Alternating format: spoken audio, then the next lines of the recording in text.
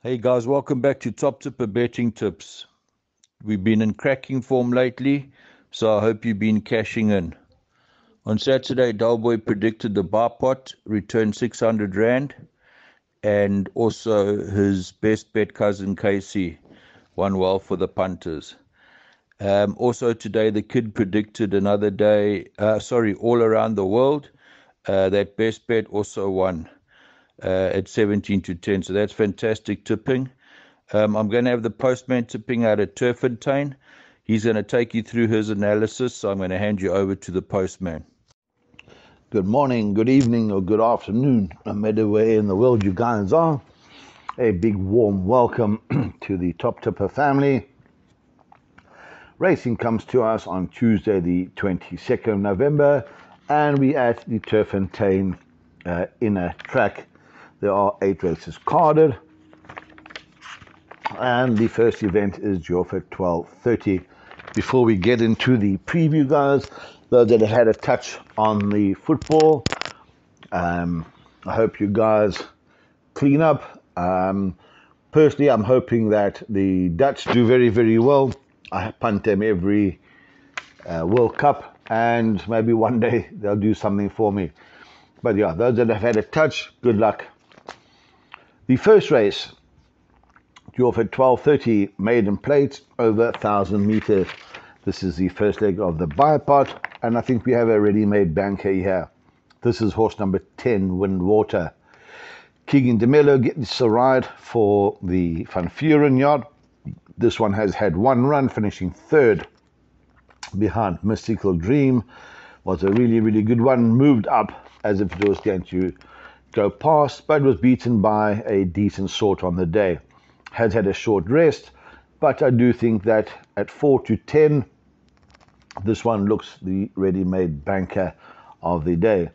For second, I've gone for the stable companion, number 1, COVID operator, Gav Larina, as I said, for the Van Vuren yard. In this field, certainly can fill in one of the minor spots. For third, gone for a nice roughie here, horse 3, this is Fort Apache. We go back and we look some of its at Cape form. That 5 lengths to Port Louis was a decent effort. Has run to some decent sorts. And again, if you're taking swingers and exactors, I certainly wouldn't leave the 3 out. And for fourth, I've gone for the first time, again, from the Van Vuren yard, horse number 8, Egyptian King. Nicely drawn at 1. Chase Majan gets a ride. And in this field, doesn't have to be too good to fill in the back end of trifectas and quartets. So race 1, we've gone 10, 1, 3, and 8. And we're bankering the 10 in the bipod. The second race on the card, you're off at 13:05.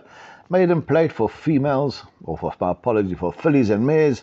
Again, over 1,000 meters. There is a nice first timer in this race, but we'll get on to that. My narrow first selection here, guys, is horse number 7, and this is Let's Cruise. Randall Simons for Alec Laird has had 2 decent efforts. The first run was very green, was running on that occasion, and again, I certainly think that this one, round about 6, 7 to 1, must be included in exactors and swingers. My second choice is the favorite, number 8, Silver Mensa. This is Keegan de Mello for the Van Vuren yard. This has had 2 decent efforts. Big negative for me here, coming back from a 20-week layoff. And is a debutant for the stable. This was previously with the Paulie Peter yard.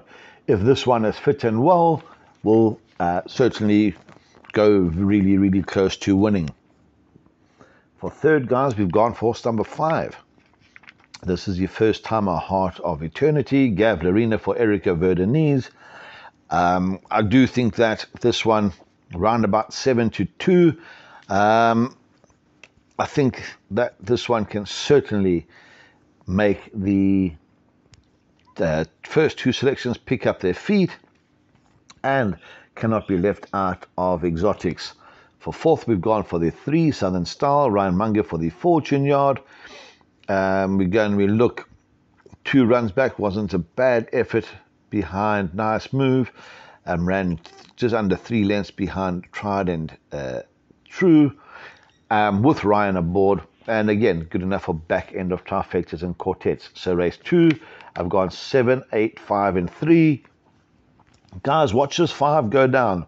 If there's betting support for this one, maybe include this in a couple doubles, and certainly worth a touch on the head if there is support for it. Like as I said, currently 7-2. Move on to the third race. This is the first leg of the pick 6, and this is off at 1340, and this is a maiden plate for 1600 meters. My first selection here is the first timer, horse number 2, Celestial City, Calvin Habib for Sean Tarry. This one is exceptionally well bred. If this is half as good as its siblings, Rainbow Bridge, Hawam, Golden Ducat, I think that this will be a hard horse to beat. Again, what we need to do, guys, is watch this one going down, if having a touch on the head, and see if there's any support for it. For pick 6s, you don't have to include this. You'll get the first timer rule, but I do think that this is a decent sort. For second, I've gone for horse number 7, Twa Kut, and this is Randall Simons for Mike de Kock. Had one very promising effort in a feature race, finishing 7 lengths behind Unzen. Really good run, and I'd certainly think that if the 2 does not win, the 7 will. Swingers, exactors, 2 and 7 in this race. For third, we've gone for horse number 4, Top Sail, King in the Miller for the Batchet yard. We see how this yard has turned. We know that this one only finished 1.5 lengths behind Otter Laken last time out. Jumps at handy with Keegan aboard. I think the drop back in distance will suit. We know that the third horse has come out and won since, and certainly worth thrown into back ends of trifectas and quartets. And for fourth, guys, I've thrown in horse number 9. This is Wonder World, Cabela Mazziani for the Dawson yard. Nicely drawn at 3. The last effort was not a bad effort. I think that the 1600 will suit this one better. And again, certainly worth back end of trifectas and quartets. I do think that this one is looking for a lot further, but in this field, certainly good enough for trifectas and quartets. So race 3, we've gone 2, 7, 4, and 9, and I do think that 2 and 7 should be sufficient for the pick 6. Fourth race on the card, draw off at 14:15. A maiden plate for the girls over 1600 meters. And in this event, gone for a little bit of a rough year. Gone for horse number 3 on the guest list, Gabriel Peterson for Mike de Kock. Last time out, finished 6 lengths behind the Macro Blossom. I know that horse 1 did finish in front of it.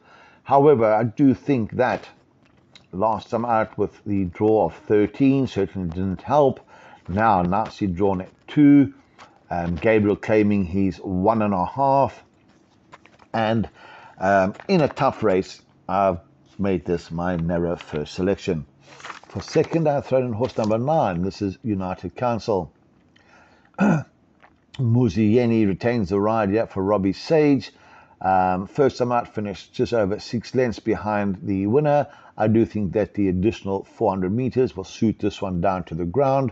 Nicely drawn at 4. And again, I certainly think that we can look for an improved effort from horse number 9. For third, I have gone for the favorite, horse number 1, Brazilian Storm. Diego de Gouveia retaining the ride here for the Butchers Forster yard. Last time out, this jumped, set the pace, was caught late. And again, I think in this field, good enough for back end of trifectas and quartets.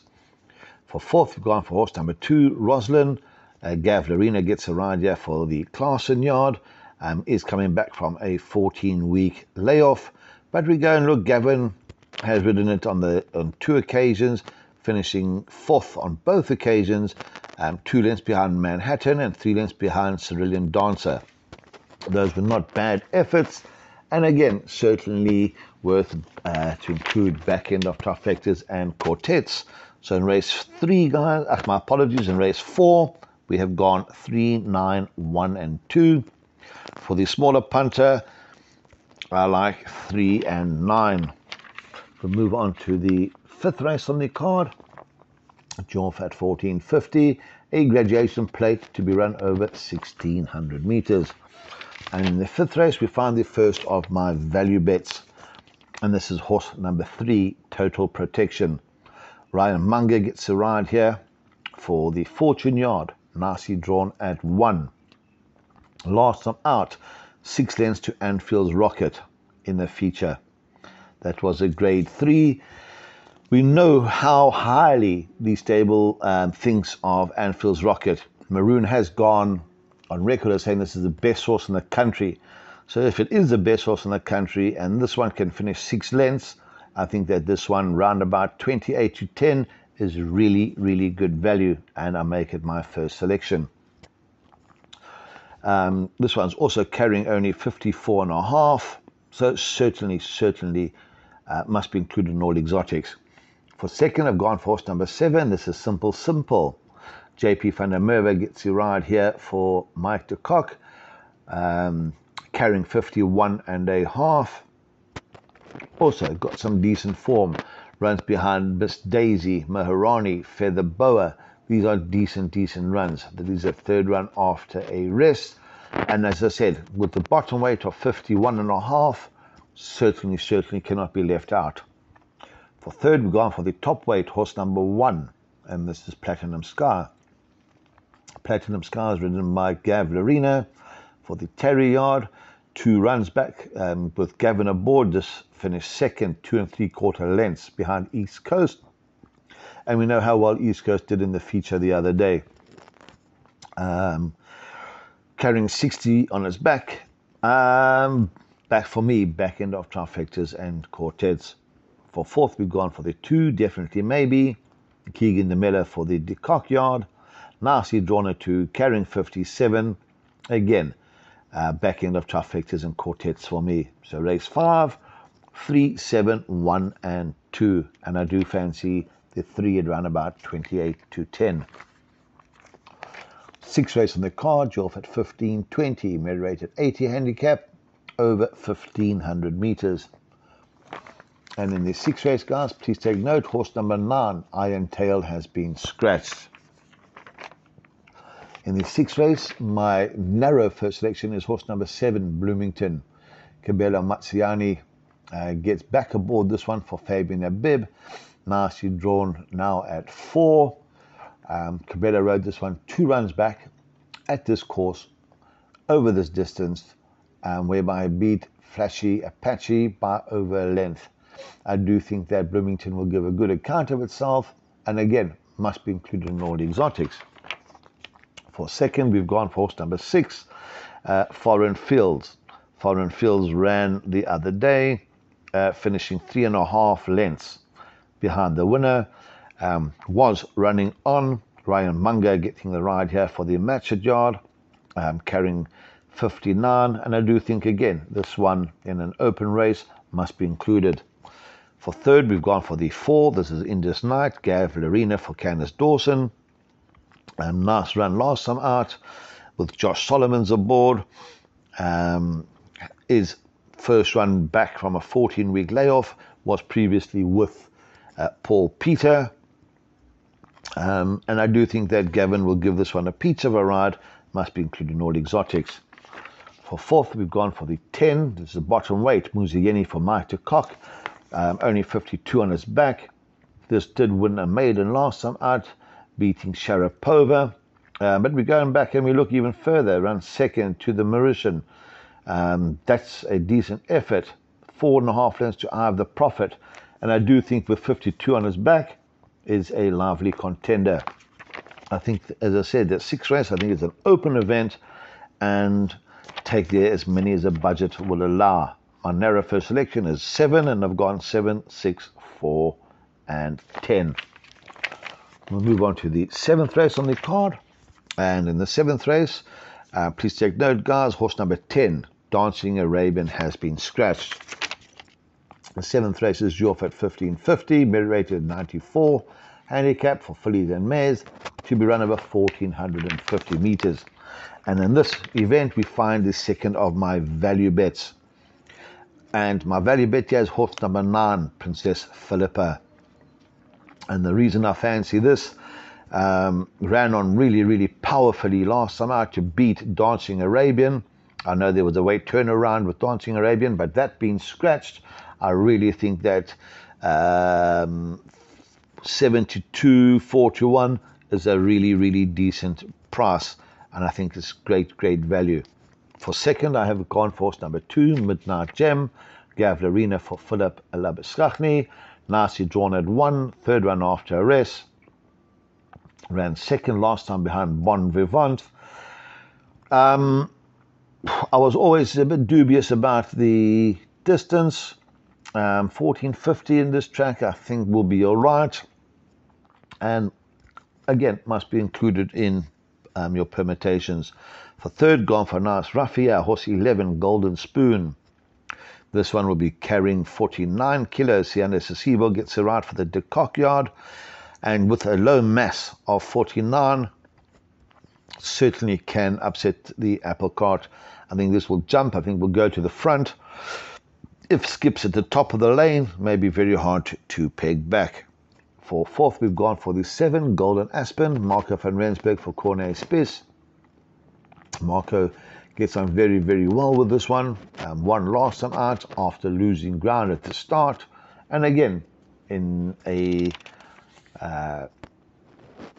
not a difficult race, but in a tricky event, this one's certainly good enough to fill in the back end of trifectas and quartets. So race 7, guys, we've got 9, 2, 11, 7, and I do think that 9 is decent value. We'll move on to the lucky last. This is Joff at 1620, merit rated 74, handicap for the girls, over 1450 meters. And I really think that we're onto a decent one here. My first selection is horse number 7, Just Be Nice, Gavlarina for Candace Dawson. This one last time out was a touch of support for it, from 10-1 to 5.5 to 1, 11-2. Ran second behind Rennie. Rennie is a decent sort, and I really think that this inmate of the Dawson yard will be very hard to beat. For second, I've gone for horse number 4. Asiye Pambile, Kabela Matsiane gets it right for the Terry yard. Again, this finished 4th behind my first selection. And again, I think good enough to fill in the back end, or to fill in one of the minor spots. For third, I've gone for the 6, and this is Tulip Tree, Randall Simons for Pettigrew. This won a maiden last time out, beating Rarotonga Rose, ran on really well on that occasion. Is back from a bit of a rest, and we know that Rarotonga Rose has come out and won since, so the form has been franked. For fourth, gone for horse 11, United Express, nicely drawn at 3. Marco van Rensburg gets a ride here for Roy Magna. Has a handy galloping mass of only 54 kilos, and with a nice draw and the strong urgings of Marco, certainly good enough to fill in back end of trifectas and quartets. Should this one arrive, should this one run a drum, will certainly make things pay. So race 8, guys, we've gone 7, 4, 6 and 11, and I do think that 7 is a decent bet. I think round about 4-1, I think is probably for me one of the best bets on the card. As I said, we don't tip 4 to 10 shots as best bets, but if you're looking at taking doubles or anything like that, and you want to get a bit of a stretch, maybe take whatever you fancy with the 10 in the first race. Guys, as I said, just watch the betting on some of those first timers, especially in the second and the third race. Both really well bred. If there's support for them, include. If they look well going down, maybe worth a touch. Guys, look after yourself, take care, and Stevie, back to you guys in the studio. Cheers for that, the postman. We really appreciate the time and effort you put in with your studying. I know you take it very seriously, and you want the guys to make some nice tidy profit at the end of each meeting. So, guys, listen to the postman, take into account what he says, and remember the most important thing: have fun, guys. So, all in all, enjoy, have fun, break a leg, and cheers for now.